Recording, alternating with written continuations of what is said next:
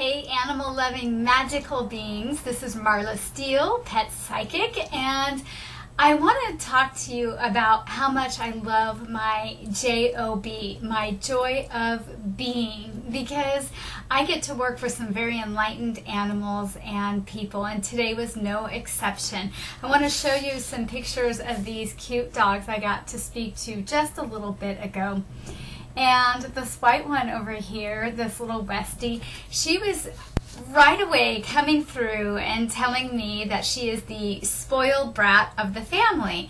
And it made her person chuckle because she indeed has a pillow that says spoiled brat that her husband picked up for her.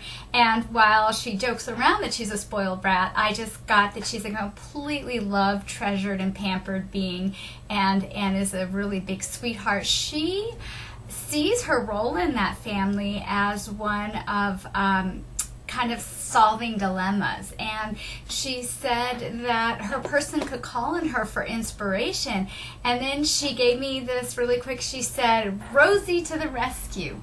Now, I had never heard of that before, and my client was just laughing because apparently that is a cartoon, and it was a cartoon that she used to watch when she was growing up. And so that's just one of the very specific things that can come through, and just a little snippet about how much our animals know about us, about our lives, how they're like spirit guides that are with us, guiding us even before they come into a little angelic furry body and beyond, and even when they pass. So it never ceases to amaze me, the very specific things they say or references to things around the house that kind of confirms that our connection is very real.